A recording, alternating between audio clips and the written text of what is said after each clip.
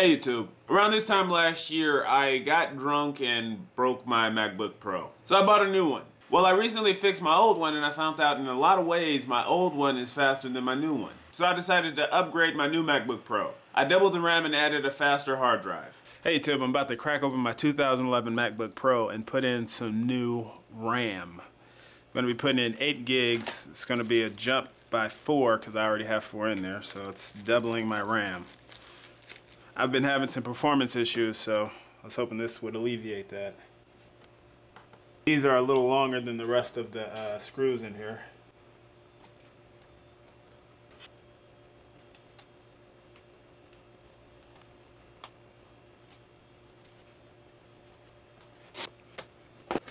Now I recently modded my MacBook a little earlier this week. I put in this 750, 7200 RPM hard drive to make it a little faster and add a little more storage. It's really easy to do. As a matter of fact, I did it with a hangover. But today I'm putting in these. So what I'm going to do is take out my old RAM by pulling these little levers to the side, and they pop right up. And pull them again. For those of you wondering what I'll be doing with these, I'll be giving them to homeless people without computers. Just because it's the holiday season and I feel like giving. Pop these new ones out. Kind of hard to get to. There we go. And do not touch the gold part. That's just a rule of thumb. Pop it in. Push it down. Second one. Yikes. I feel like I'm gonna break it.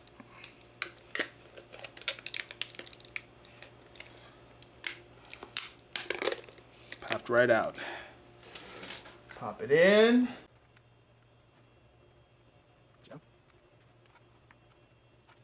Now let's turn it on and see if it works. Now YouTube, since I made the upgrade, my computer is noticeably faster.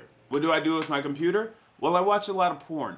And I edit videos. I edit different formats, but primarily AVC HD. And video editing is where I notice the improvement the most. I switch between iMovie and Final Cut Pro, which are both resource hogs. But since I made the upgrade, projects that used to take hours to render take only minutes. And how much did all of this cost me? Well, the RAM was 35 bucks and the hard drive was about 80. So altogether, it cost less than it would cost just to upgrade your hard drive from the Apple Store, which is $150. I paid less than $120. So I had enough to upgrade it a little bit more. I got this new keyboard cover and I also got this little carbon fiber thing to go around my keyboard. So is the upgrade worth it? Absolutely.